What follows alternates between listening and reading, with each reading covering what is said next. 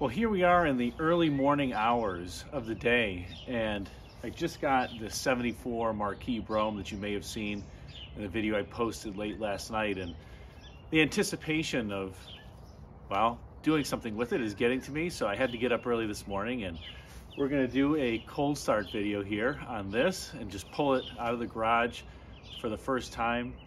Yeah, gotta love the sound of a big block in the morning, right? So let's have at it.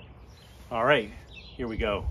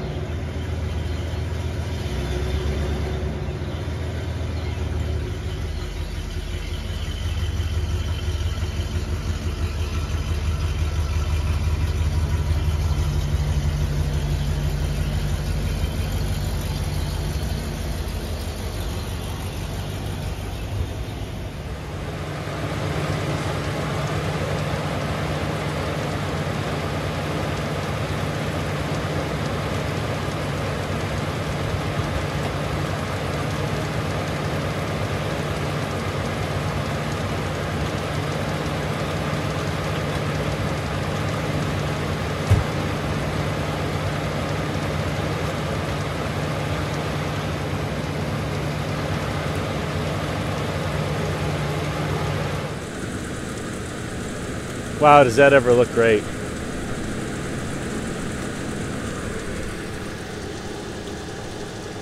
Runs great.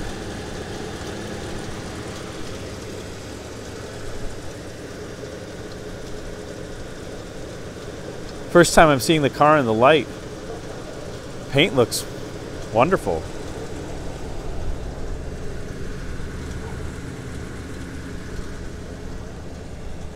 I did coat the vinyl top last night.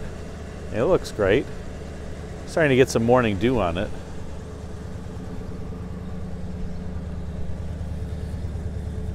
And gotta love the sound of a big block in the morning. Very quiet. Just like you'd expect from a 460.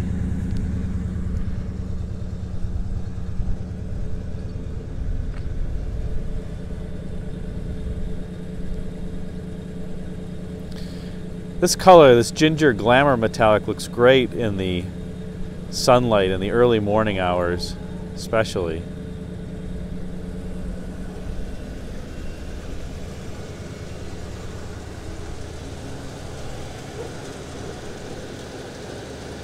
Wow.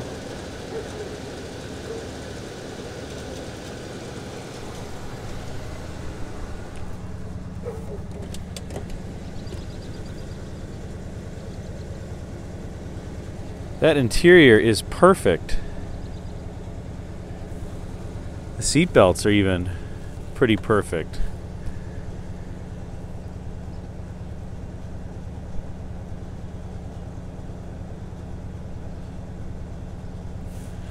Let's pop the hood.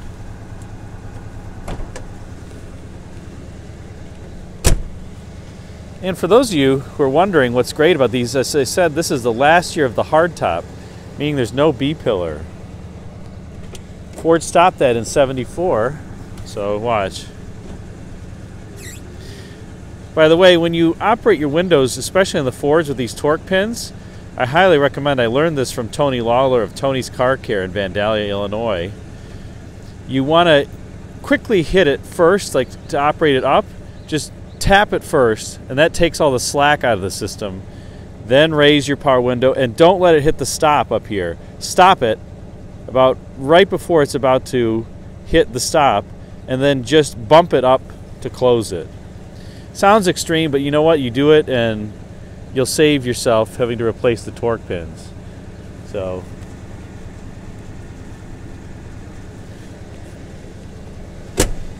there you go. No B-pillar.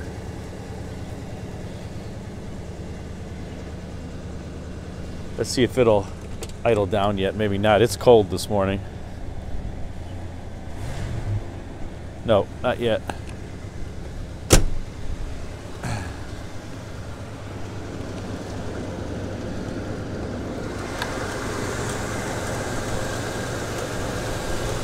Humming away.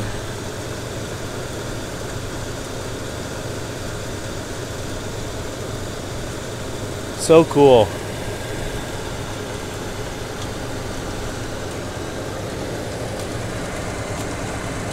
Oh, the alternator belt's a little chatty there. That's an easy fix.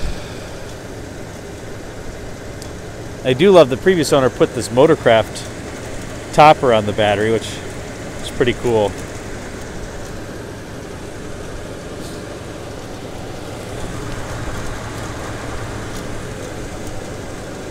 I think the thermostat may be stuck open.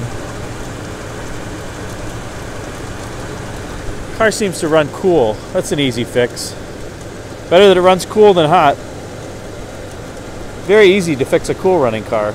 Sometimes hard to fix a hot running one.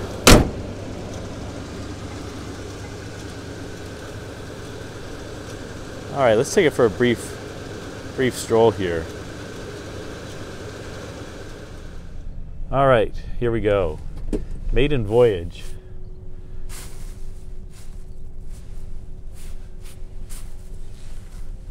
This is a big car.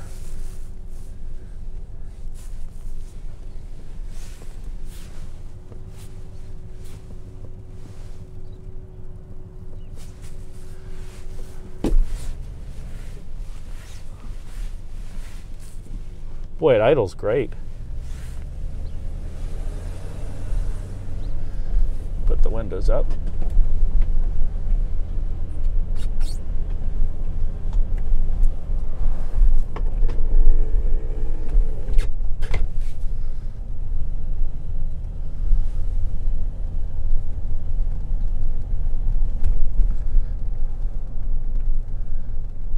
Wow.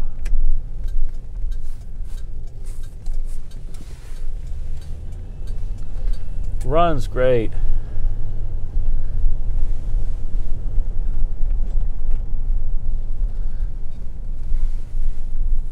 Boy, is it cold this morning.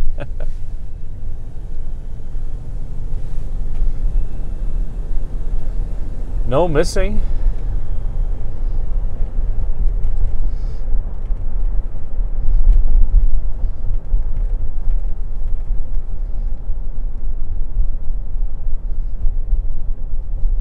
Just smooth power.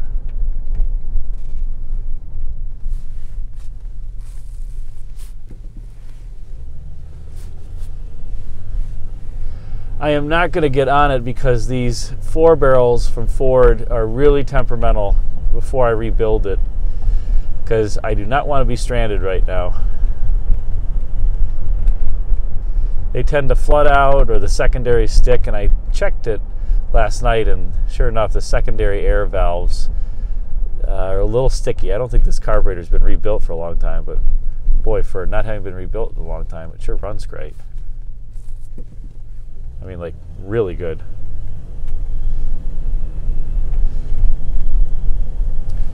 What a cool dash.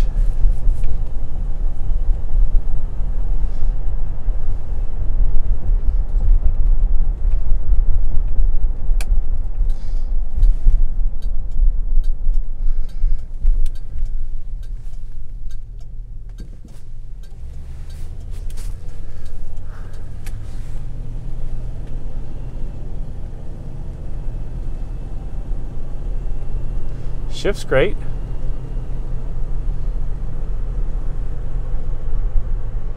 Driving off into the sunlight. Well, heading back home now. Hope you enjoyed.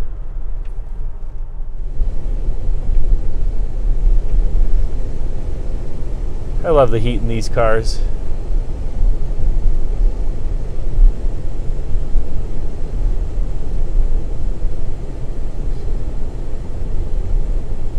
So awesome.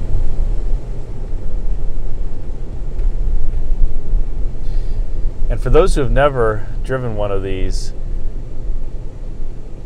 I can say as a GM lover, a Mopar lover, and a Ford lover, these have the best ride of any car in the 70s. Boy, does the handling stink, but the ride is sublime. And who's going to fly around corners in this, aside from Steve McGarrett? This is identical to the car, well, not identical, that car was black, but Steve McGarrett in the original 5.0 did have a 74 black hardtop that replaced the 68 Park Lane Brougham. Thanks for watching. Thanks for watching this video on the 1974 Marquis Brougham. Please like and comment, as that helps the YouTube algorithm serve this up to more viewers like you. And if you're not yet subscribed, what are you waiting for? Click the circular icon at the top left of the black 67 Buick Riviera, and check out 2 video thumbnails at the bottom left and right for some suggestions for you. Until next time, thanks again, and take care.